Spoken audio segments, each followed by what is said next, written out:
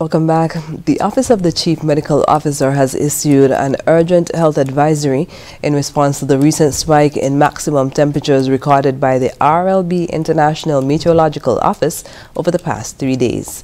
With extremely warm days experiencing temperatures ranging from 31.4 degrees Celsius to 31.8 degrees Celsius and an expected continuation of this trend through the week, the office emphasizes the importance of taking immediate precautions to protect against the adverse effects of these high atmospheric temperatures.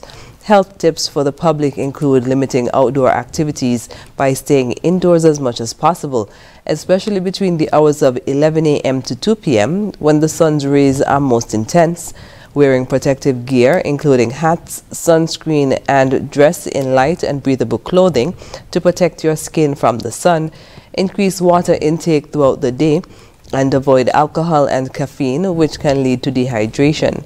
In caring for vulnerable individuals, ensure the environment is well ventilated and cool both during the day and at night. Chief Medical Officer Dr. Hazel Laws said it is crucial that we all take these warnings seriously, as the recent surge in temperatures presents a significant risk to public health, particularly for the elderly, young children, and those with pre-existing health conditions.